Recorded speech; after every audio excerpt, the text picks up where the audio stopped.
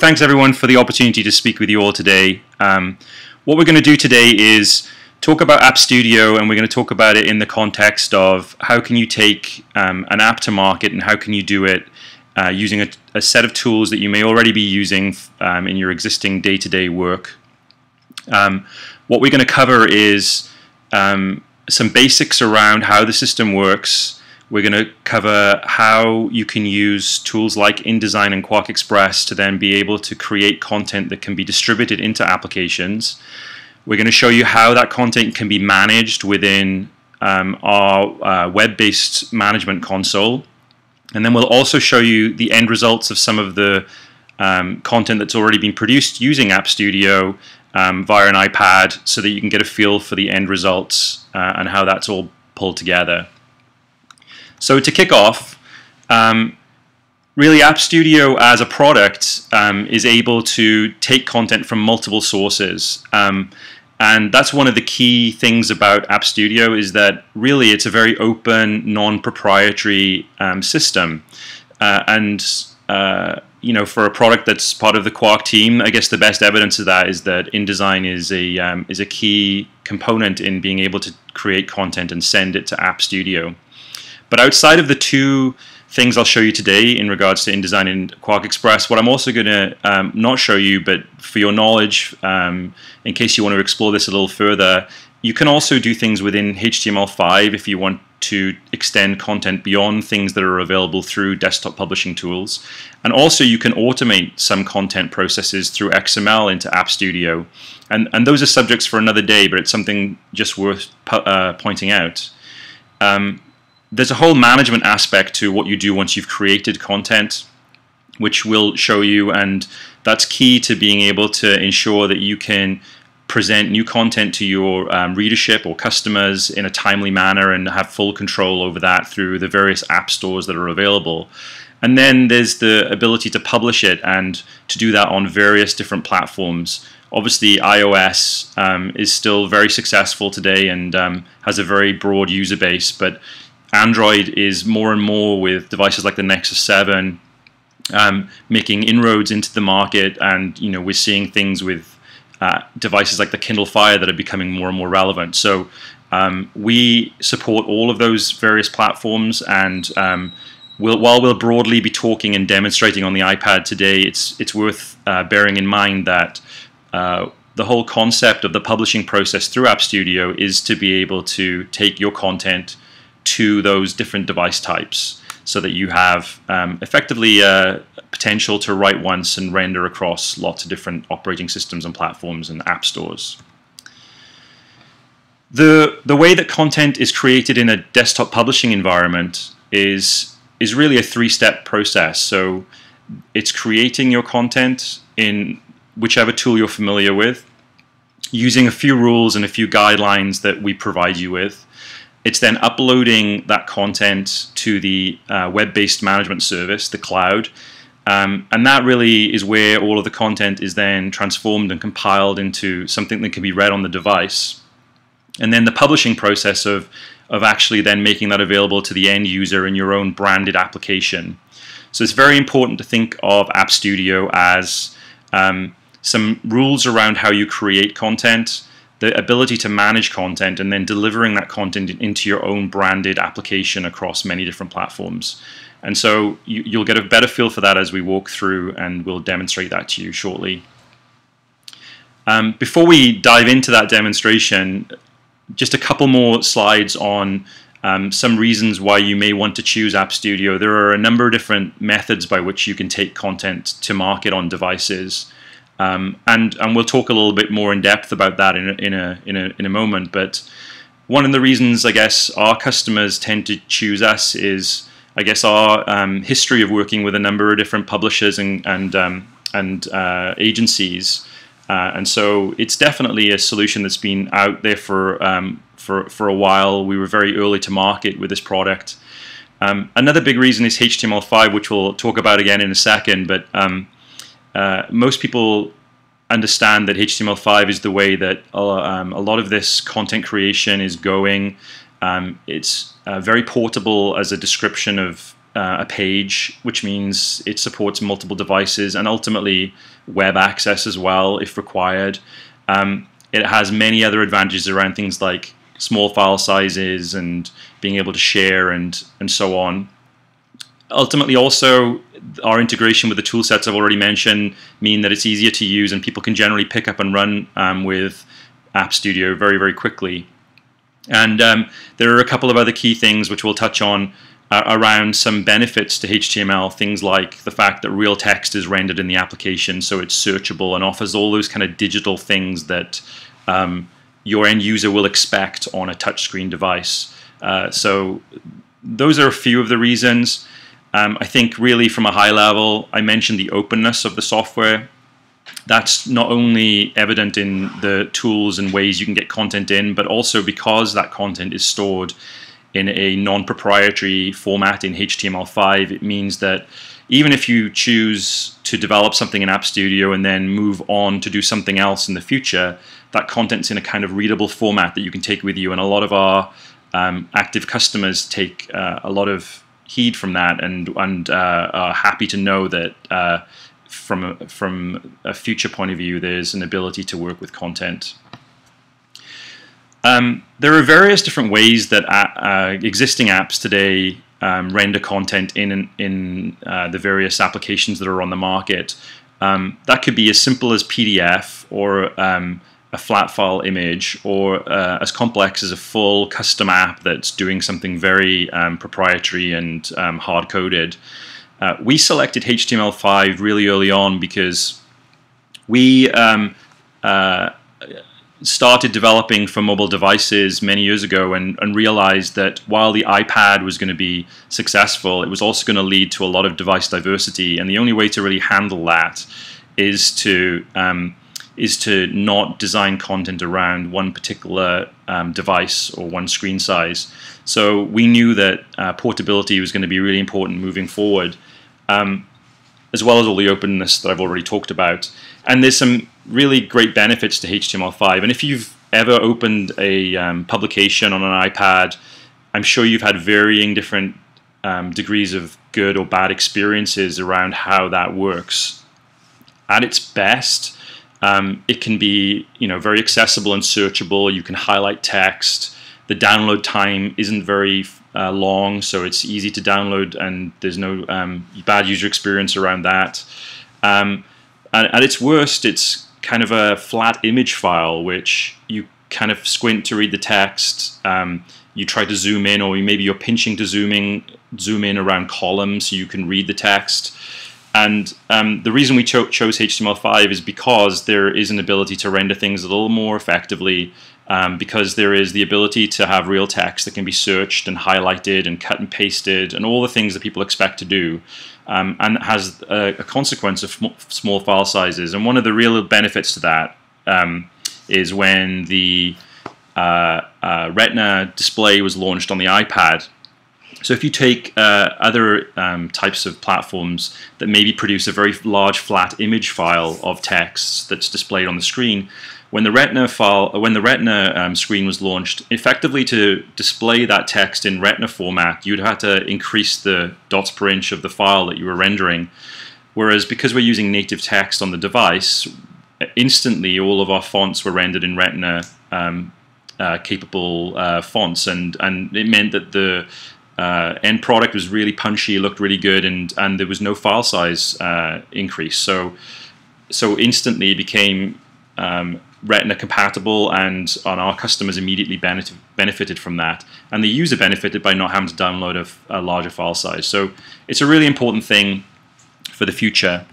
Just briefly, in terms of the application that you generate through the App Studio product, the way that we've designed that is really to be leveraging HTML5 quite significantly, and it has a number of really good after effects, which is that, for instance, we were able to go to market on different platforms very quickly because we're not wholly reliant on native code within the application. we just leverage that where it's appropriate to make sure that the end product renders and feels like a native app, but even though the content is actually HTML5. Whereas you look at a lot of the competitive apps that are out there and or products that are out there, and they really are more focused on driving it from native coding, Objective-C in the case of iPad, and then really just using a little bit of HTML5 in terms of widgets on the page where they can, a little bit of interactivity, and heavily reliant on rasterized images for the way that they render pages. We think we've got the balance right. I'll let you guys be the judge for yourselves, and as I demonstrate apps to you later, obviously this is via a WebEx, but feel free to download some of our applications. Everything I'll show you today there is either free or has a free issue that you can try out and get a feel for the end product yourself. Importantly, I guess this whole thing is when you're actually designing content, what is it you can do that is going to make it different to a just flat page layout? And that really is about interactivity and leveraging all the things that users expect on a touchscreen device. So this slide just gives you a few of the things that you are able to do using App Studio. We're always innovating and adding new features. I'll demonstrate some of them to you in a moment. But I guess one of the things I want to get across is that our objective in developing App Studio has always been that you as sort of the creative community never really have to worry about Objective-C or Java. You should always be able to do really exciting things just using the tools you know. And worst case, if you can't quite create something in a desktop publishing environment that you're familiar with, maybe drop into HTML5. But because of course there are lots of people with those skills that are out there, whereas there are very few people who know Objective-C, I'm sure, on this call, and I'm sure in general.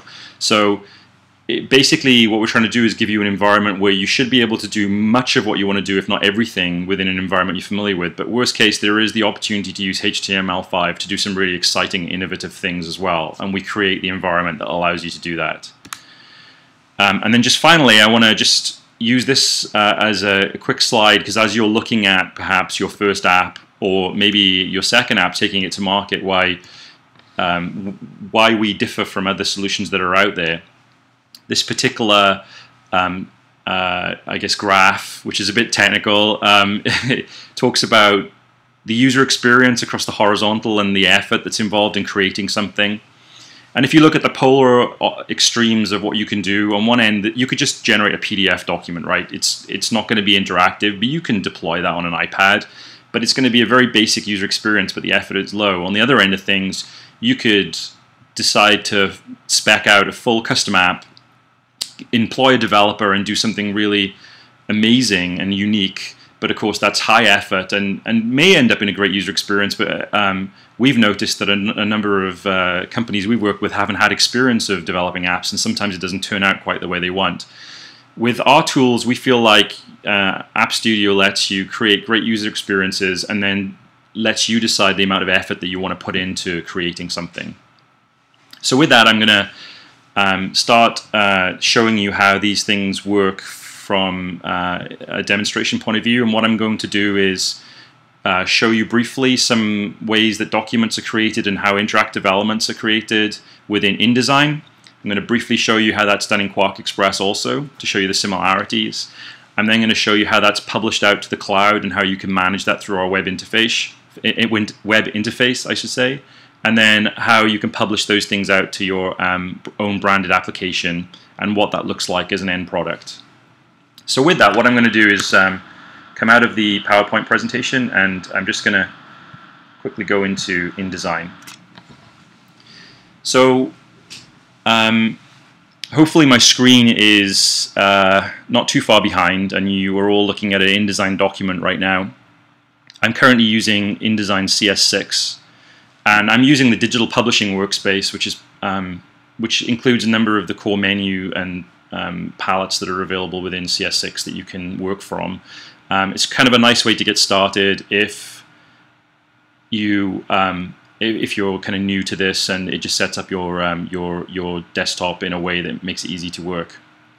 You'll notice the only thing that we've added to everything within InDesign is one small plugin, which is called the exporter, and I'll touch on that in a moment. But everything else I'm going to be doing is just using standard features that are already built into InDesign. So there are no new things to learn, really. As long as you understand and use InDesign, as I'm sure you do on a daily basis, you should be able to pick up how App Studio works. There are a couple of ways that we've mandated you need to lay your document out in order that we can work with it. So these are a number of conventions that we really have put out there that if you follow, when we get your InDesign document, we are able to then interpret what you're trying to do from an interactivity point of view, and then we'll be able to render that really nicely on the device. So I'll run through a few of those, and you'll see that it's basically using naming of layers and object states as a way to be able to do that. But first off, I'm just going to touch quickly on a few things that are more high level. First thing is that you'll notice that all of the text within this document is just rendered within text boxes, and text that is placed within text boxes can then be rendered as real text within the application itself. And from a creative point of view, most designers will ask me immediately, well, what about custom fonts that are not available on the device? As long as you have the distribution rights to those fonts, those will get packaged up with a file, and I will demonstrate to you the My Ford app shortly, and that uses the Ford antenna font, and that is used within the InDesign document, packaged up, and then renders that antenna font natively inside the application once it goes and it gets published to the application. So you can see here that I'm just using native text. If I load up my layers palette, there is one layer which is called background, and the background layer, anything that is placed on the background layer is effectively rasterized, so that you do have an opportunity, if you don't want, or if you don't have the rights to a particular font, you can just place them on the background layer. It'll become rasterized, and then you can still get the same creative look or feel without having to worry about that. Obviously, that's not real text and won't be searchable, or selectable. But sometimes you do need to make some compromises around those things, and we give you the option to do that. So in terms of the document, I'll just demonstrate a couple of very basic interactive elements so you get an idea of how those are done.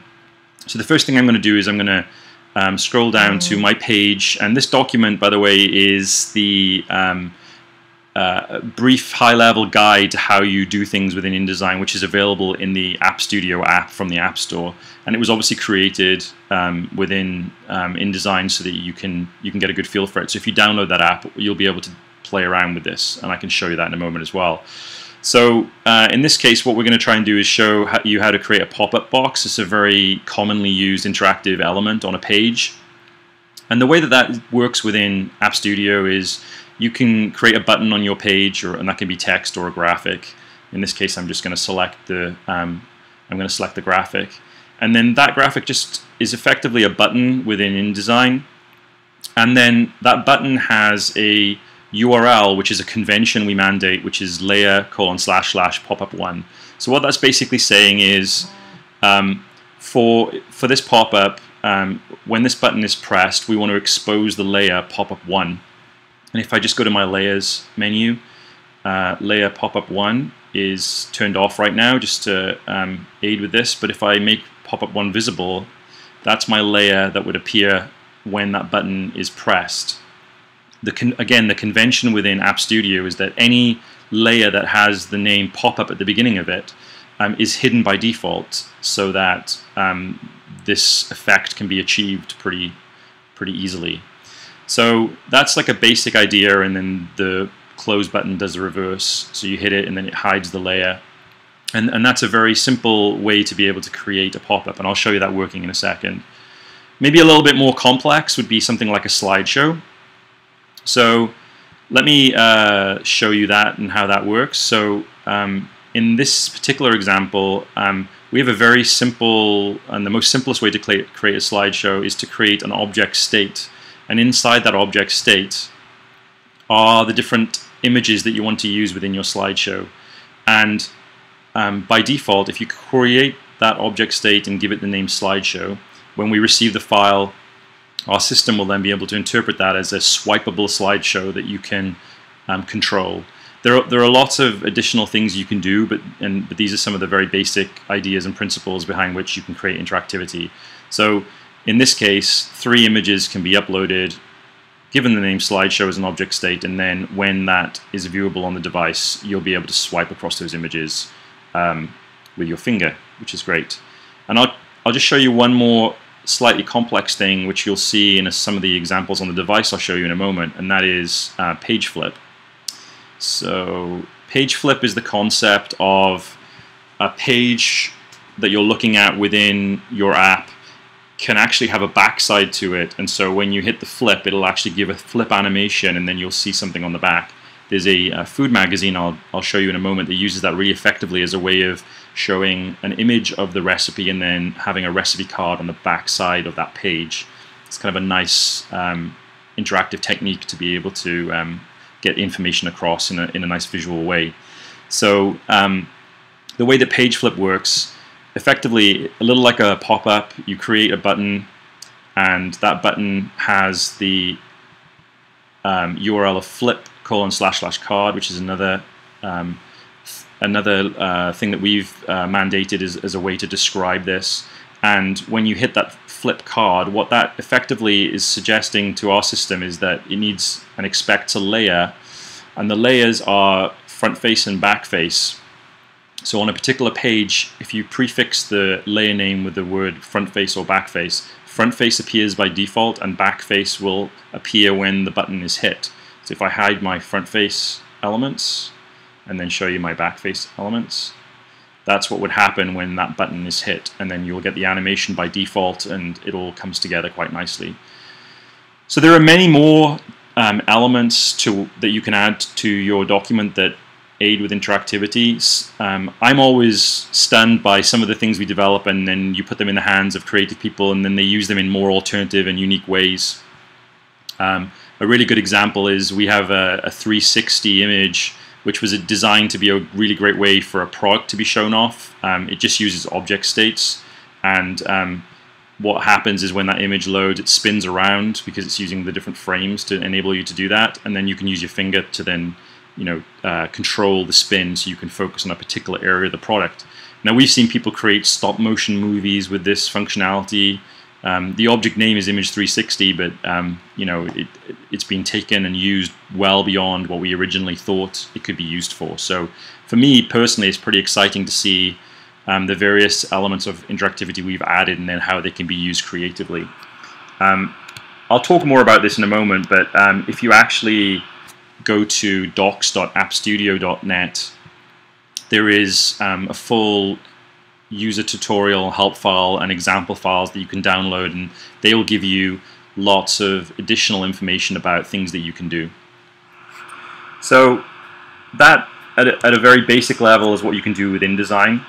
Now, obviously we have a lot to cover though, so I'm going to move on and just briefly show you some of the same functionality within QuarkXPress. So I've just loaded up a QuarkXPress document. Within QuarkXPress 9.5, there's a new HTML5 panel that's been introduced, and that's where you can control the same kind of interactive elements. So demonstrating to you again the pop-up.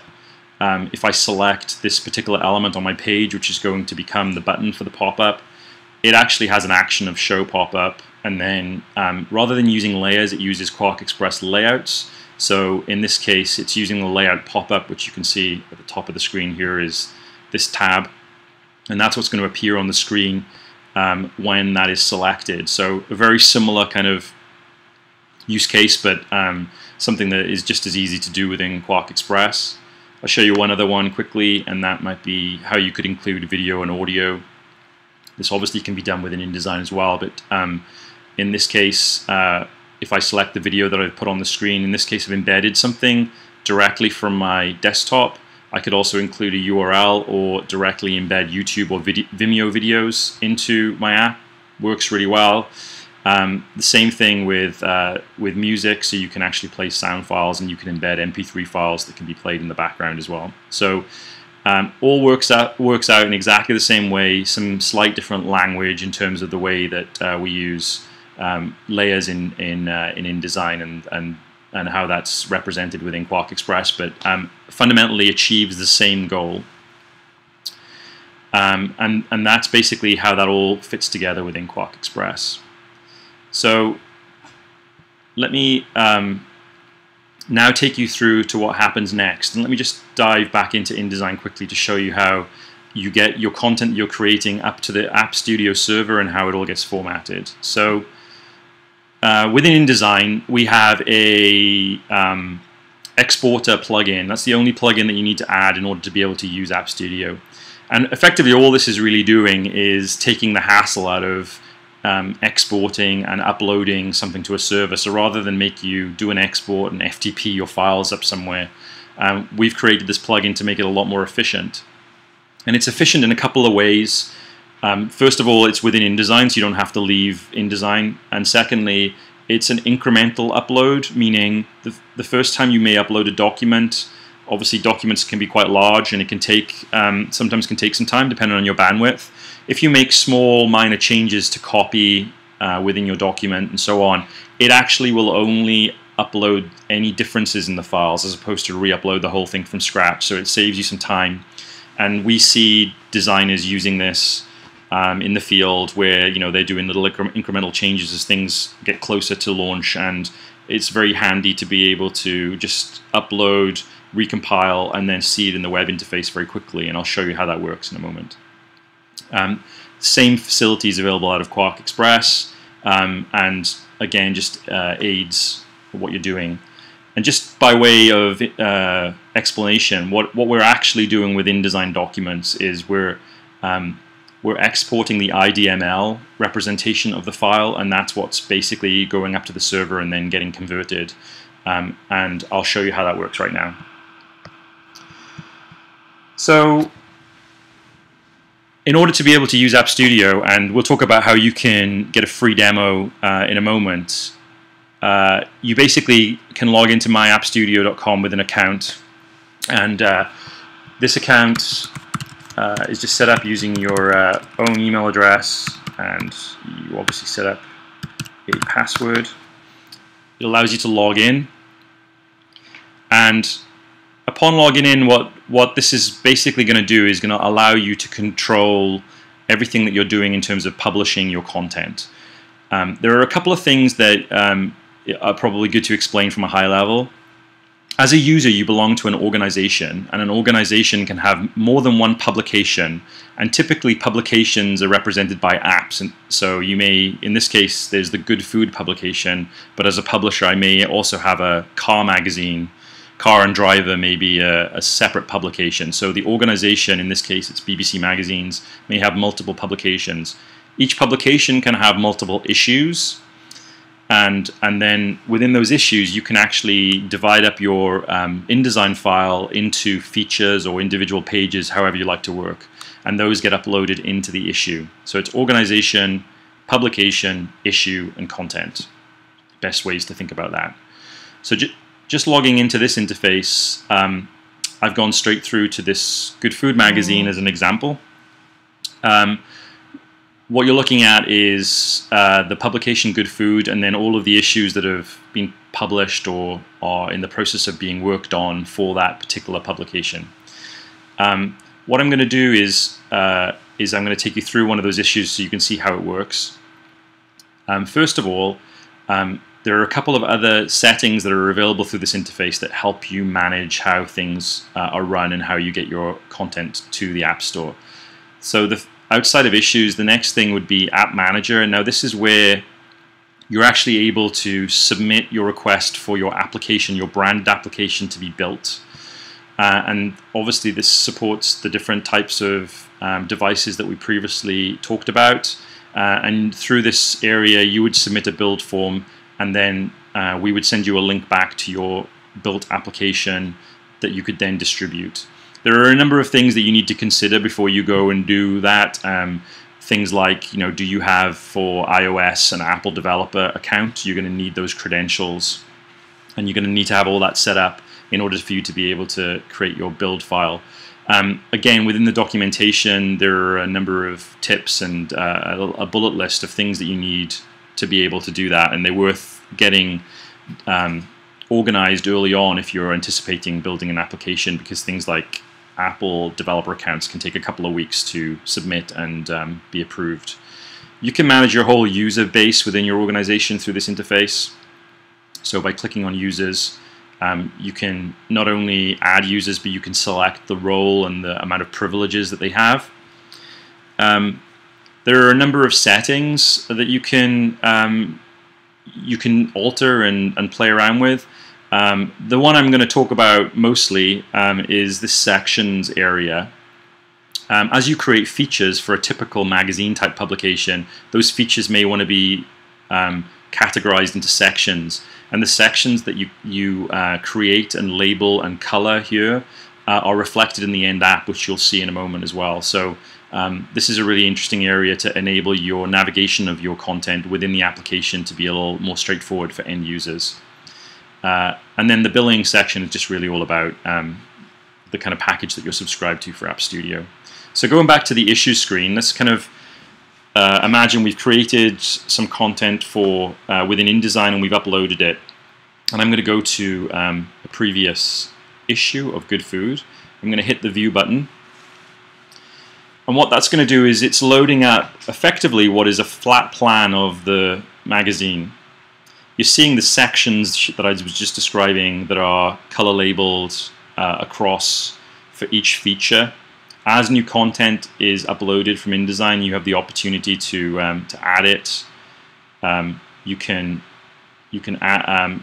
basically add the content. It's available to you, and then it adds it into the flat plan, and you can organize it however you want. This is a modern web interface, so it's drag and drop, which allows you to be able to reorder pages, reorder features, and really just kind of get a feel for how you want to put your content together.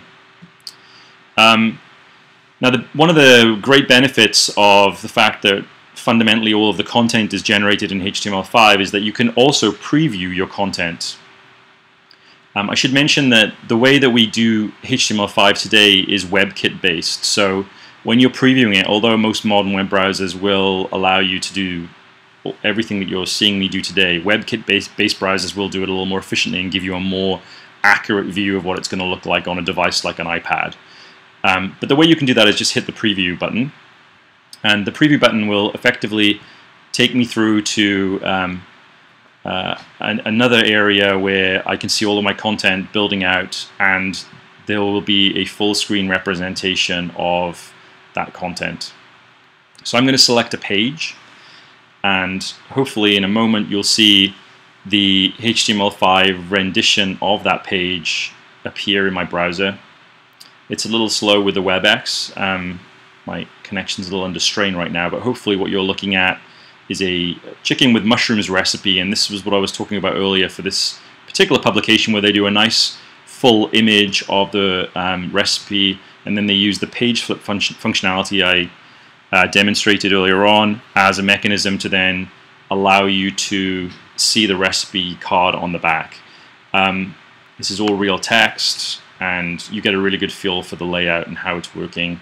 You can flip between portrait and landscape, etc. So that's kind of like a nice way to get a good feel for how your content is coming along. And we see a lot of designers working in InDesign, making changes, using the plugin to upload those changes, recompiling this, and then viewing it in the browser is a really quick way to be able to check and test for things. So that's effectively how that works. If I go back,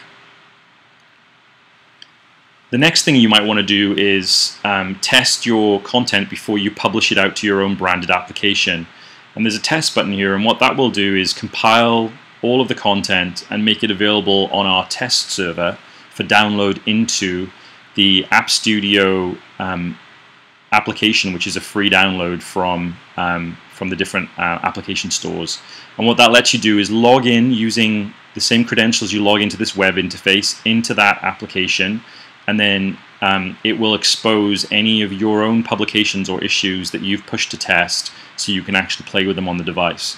It's a really good feature because I don't think anybody really wants to go ahead and actually make anything public before giving it a really thorough test on the device, making sure everything renders nicely and does everything that you expect it to do.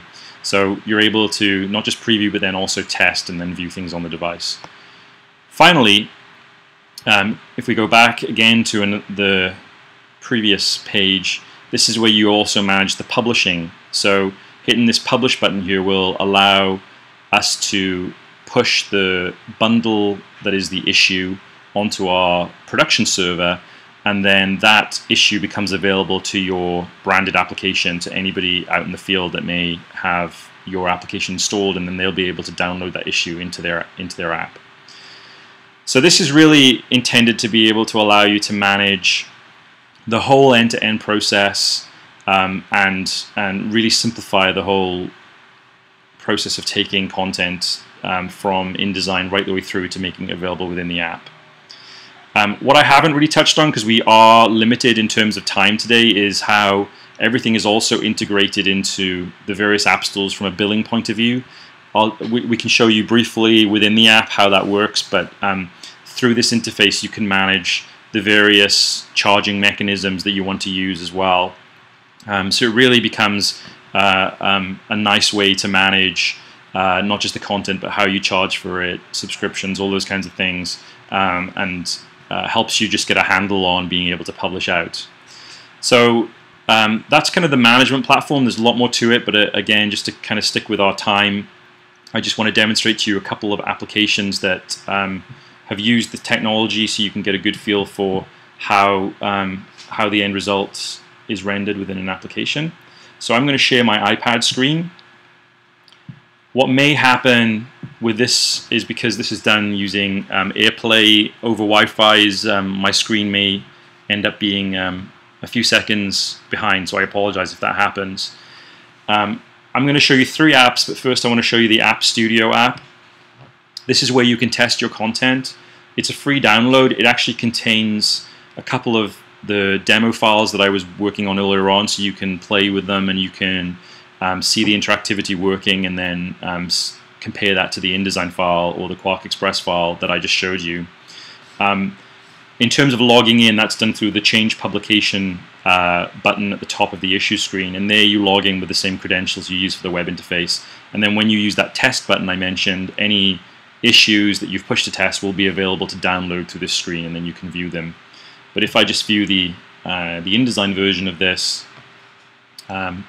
I can scroll through and I will show you the pop-up that we were demonstrating earlier on. So I'm just navigating to the pop-up screen, and then you see the same layout as you saw earlier on, and then I'm going to hit the button, and then the pop-up window opens. I can close it again and it vanishes. And before I move on, in terms of the application that you can build for yourself, your own branded application, by default, the features that are enabled in the app are what you're seeing within this application. So there's a scrubber bar that is a nice way to navigate around the various pages. The issues screen, which takes you to where issues of content are available to download. There are a couple of other elements at the top of the screen. In the top right-hand corner, I'll talk through them from left to right. The first one, which is grayed out, is the social sharing ability to use Twitter or Facebook or email to be able to share content. Podcast capability, if you want to play audio in the background. There's the search capability, which searches the text within pages as well as metadata. And there's a whole bookmarking facility, which is included. And then the final icon is help. The other thing that is available is the contents button on the left-hand side. That shows you the contents of the issue, which is a little different to the bottom scrubber bar I just showed you, and it can also be accessed by pinching on the page. In this case we have one feature, but if you had multiple features of content within your issue, then they would be listed within that contents page. And that's the App Studio app. Definitely encourage you to download that and play with it and get a feel for what's achievable. But let's show you some real-world applications. So first of all, I'm going to show you the food magazine that we've been working through today. The first thing I'll talk about is briefly billing. Obviously, it's very key for a lot of people. Unless you're doing a very marketing-driven application, you're going to want to make money out of potentially selling issues of content. We support subscriptions, single issue purchasing, which is done within the application. And you can see here you can subscribe on the top left-hand side via the Apple Store. You can also buy single editions if you want one particular issue for a single issue price.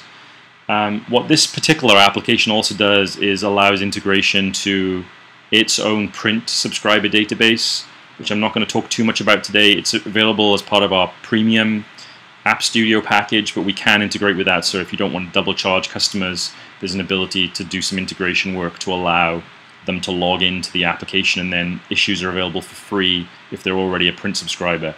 Kind of worth mentioning, but there's a lot more detail to that, and we'd be happy to answer your questions offline on that later. I'm going to load one of the issues.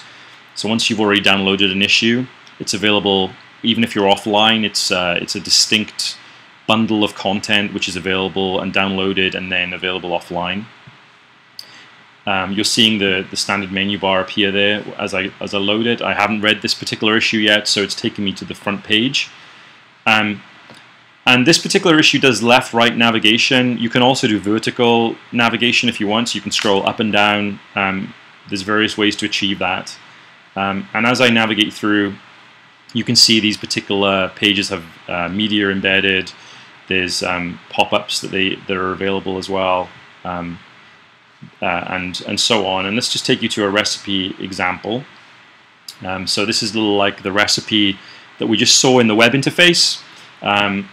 There is, again, a nice colorful image, and then I'm using the page flip, which may not render well over WebEx, to show the recipe information on the background. They use pop-up quite nicely in this app as a way to be able to enlarge the instructions, so that if you're cooking this particular recipe, you don't have to squint at the screen. If you've got food all over your hands as you're preparing something, you can kind of enlarge it all and then flip through it really easily to be able to follow along. A nice intuitive use of the pop-up there. So all this stuff is using native text, so it's selectable, and that means that you can, in the instance of this application, they've included a glossary, so if you don't know what quinoa is or something, you can look it up, and it's available to you in that way. So let's see if I can select something here. It's not coming across on the screen. So again, if you would like to go ahead, I think there's some free issues of good food that you can download and play with to get a good feel of that. Let's show you another quick example. In this case, we're going to show you the Ford application. This is much more of a marketing-driven application, so it's a free app to download, and then all of the issues are free also. I'm looking at the latest issue, and I've gone towards the end of the issue where, so I'm right towards the end of the issue where they have a number of different models of car, and this is, I guess, another great way to use some of the functionality I showed you earlier on, and to be able to allow users to change car color to get a good feel for what particular color they want to go purchase. You can tap for videos. Videos can be either embedded into the issue, or they can be linked to a video server somewhere, as I showed you within QuarkXPress. Also is available within InDesign, but importantly, in terms of a design consideration for user experience, is how big do you want the issue to be that the user has to download? If you embed a lot of video, it's going to really make that issue size quite large, and that can be quite frustrating for users. And we feel like the best apps have a blend, a couple of videos that are embedded, and then a lot more that are linked out to and are only available online. Users, I think, kind of appreciate that more. Let me just also show you the custom font that I mentioned earlier on. So if we just go to a page that has some text in it, this is all selectable native text in the app that can be searched through, as we mentioned, or copied, or done whatever you want to do with it, but it's all using the Ford antenna font. So obviously Ford has the license to distribute that, so it gets bundled in and then is rendering the fonts within the application. So that's the Ford application. Again, that's a free one, so definitely encourage you to go check that out. And then finally, let's just quickly look at Stuff Magazine.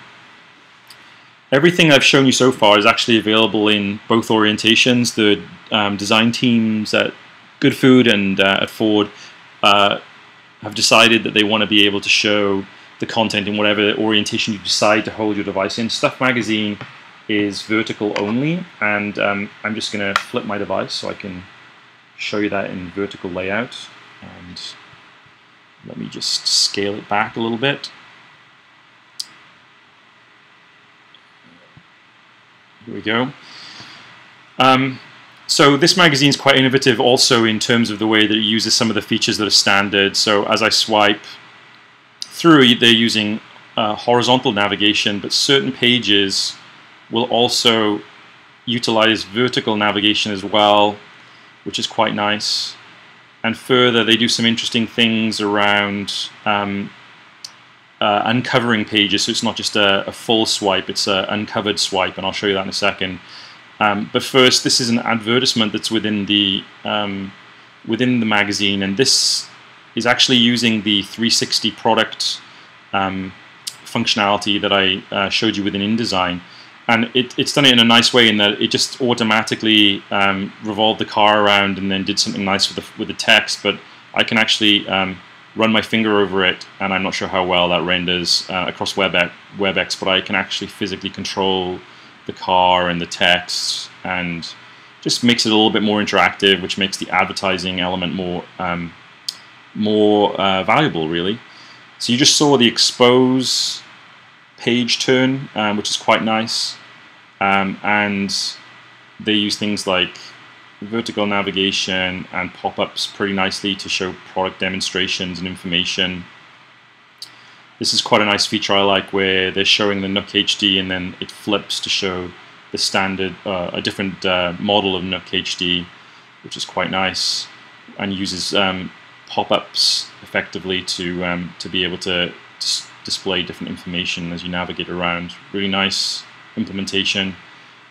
They do some really nice features with this, which makes it really nice. And this is an element I just quite like the design element on the page here. Is while every page is navigated horizontally, what they've done here is they let you swipe vertically, but only a little bit, and it just kind of exposes a little extra piece of information. So it really encourages the user to explore the content using the touchscreen as opposed to just presenting a very flat, dull experience, which is really nice.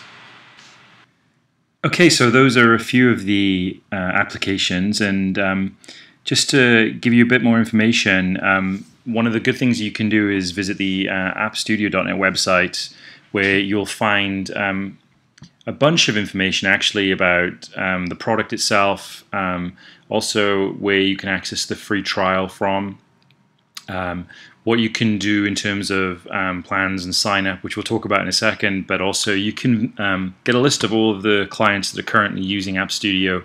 It has direct links to the iTunes store or the Android store, and where it lets you have a direct download there to the application, so you can install those apps, get a good feel for what people are using in terms of interactivity in their publications, how they're designing things, how they're handling different orientations, and all the things we just described. You can just try those out on your device, and that's a really good way to get a feel for how you could potentially be using App Studio with your work. So let's talk quickly about pricing just to finish up, and to do that I'm just going to jump back into PowerPoint. As I just mentioned, the trial is available for free. It's a 30-day trial. You can pretty much take care of anything you want to do in regards to App Studio. So you're able to create and upload any kind of content that you want to produce in either QuarkXPress or InDesign. You can compile that content. You can manage it using the web interface I showed you. And then using the test button I mentioned earlier, you can push an issue to test and then use the free application that's available for download from the App Store, the App Studio application, to preview that content on the device. So you're effectively able to go through the whole workflow process and then view things on the device to get a really good feel for that. The only thing you can't do is generate an app, build your own app in your own branded application, but everything else is available to you, so you get a really good feel for what you can achieve using App Studio to create your content. So I definitely encourage everyone to go sign up and give that a go.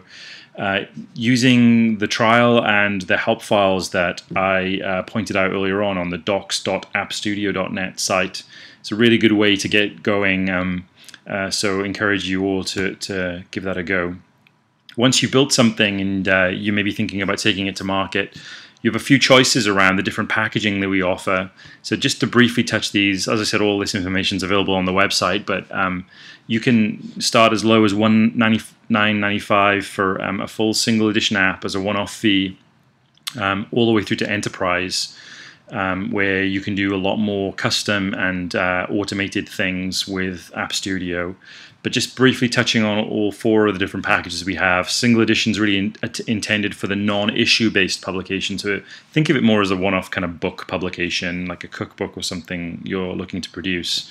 That's just a recipe book or whatever that is never going to be updated. There's never going to be a second issue of it. You can actually build all that in App Studio, create the app, sell it on the App Store, and that's going to be $199.95 all in. If you want to sell more issue-based products, you can start for as low as $99.95 a month. That lets you have like a newsstand-based product or an app product if you wanted to have a standalone app, which is capable of receiving issues, so you can publish frequently to your readership. It's available across a broad range of devices and includes 1,000 issues per month, which you can add to using one of our issue bundles.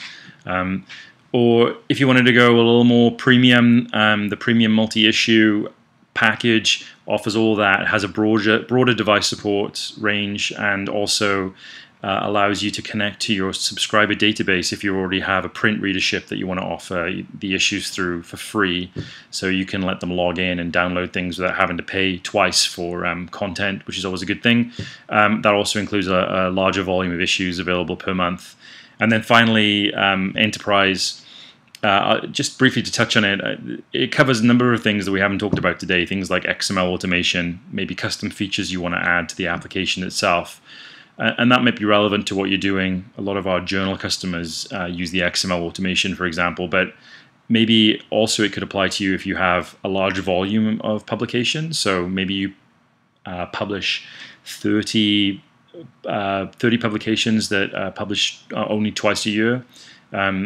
Sometimes we can work the enterprise pricing so that when you do volumes like that, in terms of the number of apps that are going to be available, there's ways to do that can be more cost effective and can scale more appropriately.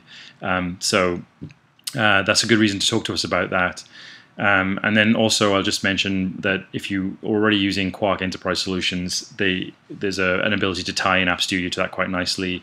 So it scales both in terms of price and also in terms of the integration point to the enterprise solutions.